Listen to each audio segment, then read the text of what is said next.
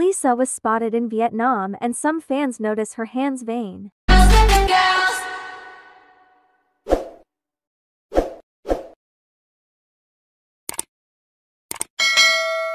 Lisa spotted shopping wearing Celine Grey hoodie at Ho Chi Minh, Vietnam with Palisa, Diana Flipo and her cousin Gukuiz. Some fans shared their videos and photos of Lisa while shopping at one of the stores in Ho Chi Minh City, Vietnam.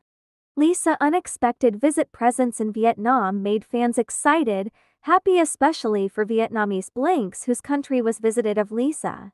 However, look like she's enjoying her free time by going to various places she wants. And other fans noticed that her hair and outfit is always simple, very humble Lily. Lisa wanted to be an ordinary person for a day and enjoying her shopping with her family and friends. Vietnamese fans respect Lisa's personal space and giving her time to enjoy her day in their country. There's no fans going near to her for picture. They respected Lisa so much.